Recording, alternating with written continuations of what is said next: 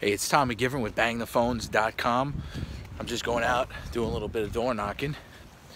When you're door knocking, cold door knocking, right? So let's say you put a house in contract around the corner. I have several different reasons why you should knock doors. But what is the first thing you say? What's the second thing you say? That's most important. If you don't know the answer to that question, when you're cold door knocking and you don't know what to say, then that's when you get the N-O. But when you K-N-O-W, when you know what to say, and there's really only two things that you can say. Like that guy, he's like, hey, how you doing, right? If you don't know it, there's only two things that you're supposed to say. Do you know them? If you don't, check out my training site. That's what you need. Take it to the next level.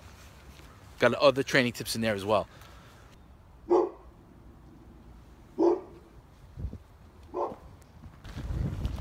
So I decided to add that little bonus material there.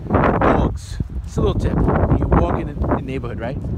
Most dog owners have like a little thing in their front yard. They'll have like a pictures of dogs or statues of dogs or I love my dog, or you know, they have my sign like beware of dog. It's a little crass on the front door, but people do that.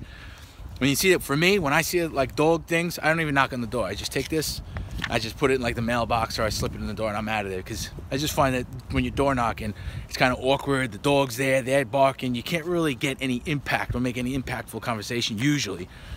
But that's just me. I always look for clues on what's going on. A little bonus material right there. Again, do you know what to say? Hey, my name's Tom Douglas Salomon, or my name's Joe with ABC Realty. And what's the next thing that you say? That's important, because it depends on, it's everything to put the person at ease about what you're looking to do. Check it out. Bang the phones. Thanks.